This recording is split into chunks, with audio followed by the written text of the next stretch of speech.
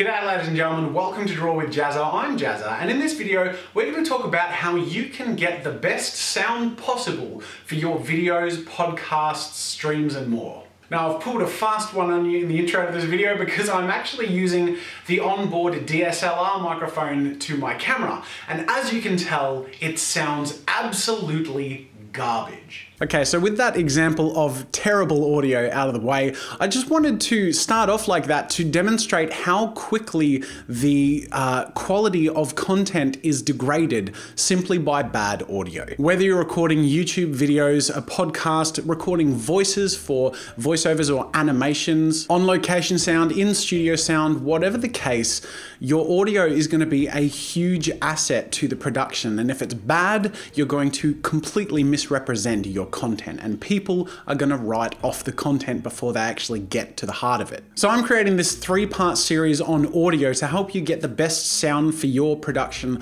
possible. I've broken this up into 3 parts. The first part is on choosing your microphone. The second part is on optimizing your space, and the third part is on processing your sound. Before we jump into the thick of it, I want to start off by thanking Rode Microphones. They've sponsored this video by sending me these 3 microphones that I'm going to be working with today. We're particularly going to delve into them as examples of different microphones in this video, which is on choosing your microphone. But I approached Rode in the hopes that they would allow me to work with them for this video because they have an innovative range of products, a great range of affordability, they're extremely high quality, and almost best of all, they're Australian. And anything Australian is better than everything else. Admittedly, I'm biased in this regard. I also need to preface by saying I'm not an audio engineer. I have no formal training, but I am a self-taught producer of content and presenter in content. So I've done animation, so I've done lots of voiceover work. I do presenting on my YouTube channel. I do streams. I've done live and on location interviews and vlogs. So I'm hoping that my experience and the lessons that I've learned, taught myself and learned from others in the process of doing all this will be helpful to you. So in this video, part 1, we're going to talk about choosing the microphone that's right for you and your production. This can be pretty tricky or intimidating, especially if it's your first time producing content. Microphones come in different forms and specialize in different types, but I'm going to try and break this down into a pretty simple way of looking at it. There are predominantly 2 types of microphones: the dynamic type of microphone and a condenser microphone. Dynamic microphones are best in high sound level applications. They're durable and they're perfect especially for things like instruments and live vocals. This is what most standard dynamic microphones look like, and they pick up sound reliably close to the diaphragm of the microphone. This means that for things like live events and presentations, having a dynamic microphone is going to pick up your voice better, especially because you're only going to be a few inches away from the microphone. Even pointing the microphone slightly up or away from the sound source is going to reduce the sound quality. Having it at a distance is going to reduce it even further. But this can be an advantage because if you're in a crowded room and you're a presenter, then it's only really going to pick you up. They're also in general pretty heavy duty and durable. Then we have condenser microphones. Now we're going to focus almost solely on these because for most of the applications that we're talking about, they are the most suitable kind of microphone. In almost all cases, they produce the best quality sound for podcasts, video content, voiceover content, and even live events that are recorded and produced later. Condenser microphones, as opposed to dynamic microphones, are highly sensitive. They pick up sound really well, but they also require a separate source of power. This is called phantom power. Providing phantom power to these microphones can be done in a variety of ways, and it depends on the microphone that you have. Most commonly, phantom power is provided to condenser microphones from an external source. So in the case of my shotgun microphone here, I can provide phantom power to the microphone by the use of my Zoom H4n. A device like this provides phantom power but also acts as an audio interface, so if you wanted to record directly into a computer device, for example, you can do so through something like this. There are also USB mixers that achieve a similar result. Alternatively, sometimes phantom power can be built inside the microphone itself. So the version of the shotgun mic I have, which is the Rode NTG4 Plus, it's actually battery powered, so you can put in batteries and have it provide its own phantom power and directly plug it into a recording device. This microphone is a USB condenser microphone. Something like this is extremely useful, especially for things like podcasts and streams, because it's really as simple as plugging in and recording and you're good to go. It's great for Skype calls or voiceover work and things like that. I personally use the Rode Podcaster for streams and Skype calls because it's really immediate and simple to use, but in much of my video content, I don't like the visuals of having a microphone like this close to my face. It can be distracting to the video content itself, and that's where the shotgun mic comes in. I got the NTG 4 Plus shotgun mic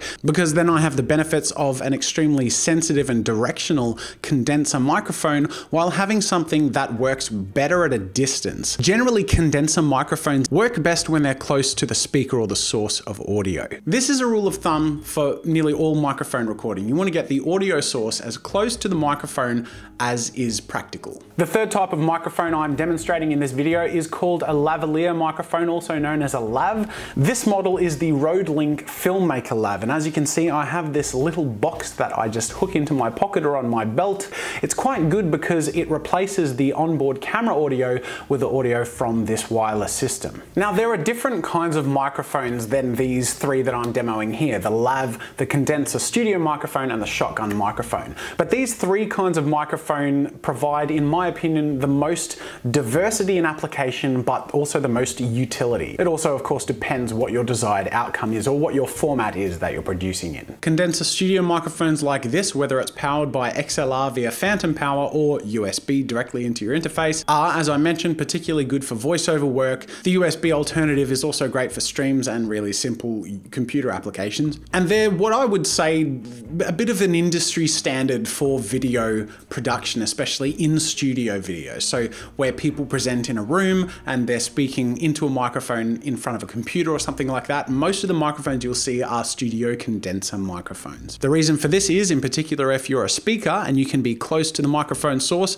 the audio quality is usually the cleanest and the prettiest, and it packs a bit more punch or warmth. Now, there are situations in which a lav or a shotgun might be more preferable, and the most notable example of this is in on-location recordings. Shotgun mics are great because you can get them further away from the audio source, and the directional aspect of a microphone is a key component of that. You can record the audio of a conversation or a presenter with the mic being at a little further of a distance, which enables cameras to get wider shots with the mic being still out of the shot. This is where in television and video productions, it's someone's entire job to hold a pole with a shotgun mic dangling from it and to turn that shotgun mic towards the source of audio that they're trying to capture while keeping the microphone out of shot. Now, a lavalier mic or a lav mic is useful in on-location recordings as well.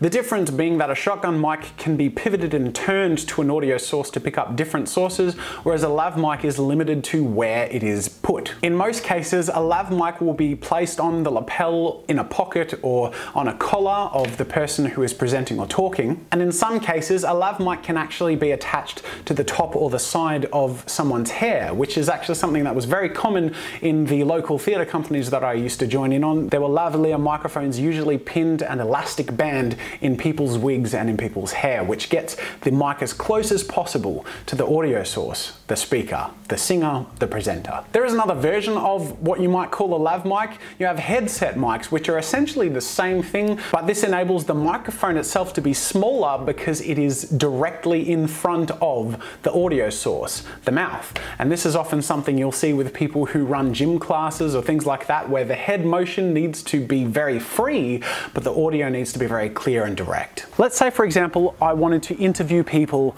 on location or at an event. The best, cheapest, and most reliable audio way to do that would be with a handheld dynamic microphone, but that also involves passing around the microphone quite a lot. If that's not an issue, that's the way I would go. Otherwise, if the participants are pretty much set in stone and not moving around, and if I wanted to remove visual elements of the recording equipment from the video, I would go with lav or shotgun. How would I decide between these two microphones? I would choose lav or several lavs if there were several people in the video for two reasons. One, if I didn't have someone to handle a shotgun mic behind the camera and point it to whoever was talking at the time, and also if I can afford the setup to have several lavs and hook it into to a system where I'm recording audio in one place. A shotgun microphone is great, but if you have a scenario where there are multiple sources of audio or multiple people talking, you're going to want someone to be controlling it and turning it as they speak. The last thing I'm going to talk about in regards to outdoor recording is wind, which can be a real problem because wind gets into the grill of the microphone and hits the diaphragm, rattling it and creating a really unpleasant sound.